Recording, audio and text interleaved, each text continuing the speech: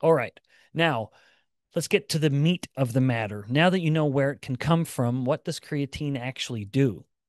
The research is, in fact, quite extensive. So I had to, for the sake of this brief mini lecture, trim it down to the most important and most validated things.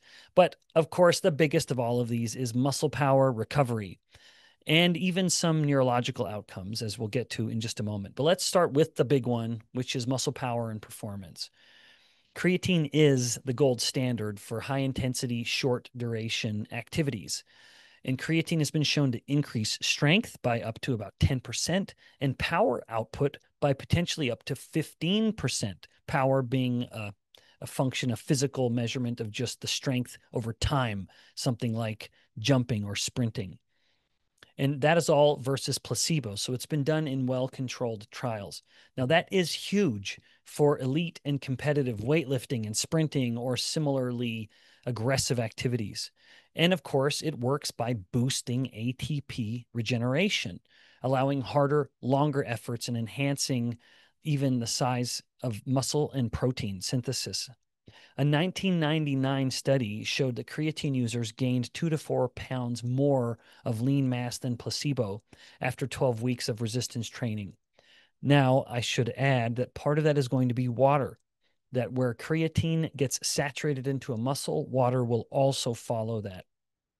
Now, what about recovery? I'd mentioned that because creatine also aids recovery.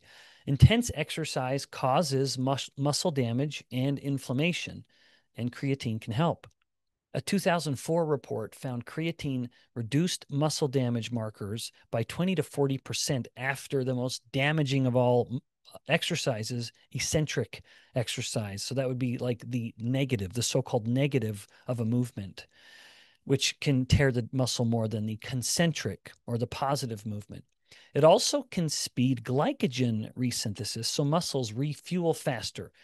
All of this is just to say that there's the potential for less soreness and you being able to recover and be more ready for your next workout. Now, I've alluded to the brain, and there are indeed benefits. Creatine is not just for muscles, it is a brain booster. And our brain uses about 20% of our body's ATP. And neurons rely on creatine phosphate for that rapid energy regeneration, just getting ATP up there whenever it needs it. In fact, creatine improves short term memory and reasoning in healthy adults, especially under stress or sleep deprivation. This is particularly true for people who may be creatine deficient. A 2007 study showed vegetarians have given that were just given 5 grams of creatine daily, which is pretty modest, for 6 weeks, had better working memory and processing speed. For Alzheimer's, the evidence is early but quite promising. Alzheimer's involves, of course, as you know, impaired brain energy metabolism, and creatine can help. This is a concept I've described previously, looking at the energetic origin of Alzheimer's disease and challenging the plaque-based origin of Alzheimer's disease. And let me just reiterate something I spent an entire episode previously discussing, which is Alzheimer's disease is not a result of plaques in the brain. The plaques in the brain are simply coincident and probably themselves a manifestation of metabolic problems. Alzheimer's disease is a metabolic problem. It is the brain going hungry.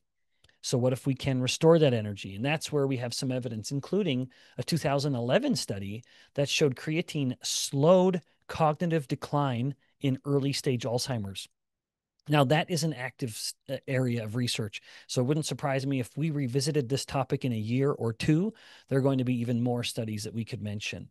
But creatine has also been shown to have potential in Parkinson's and traumatic brain injury, protecting neurons and reducing damage. So people coming in having had some impact or hit to the head, traumatic brain injury, TBI, it's not uncommon for them to get infused a cocktail of things like ketones and lactate in order to try to ensure that the brain has abundant energy. Well, wouldn't you know it, creatine also makes the cut in these cognitive cocktails.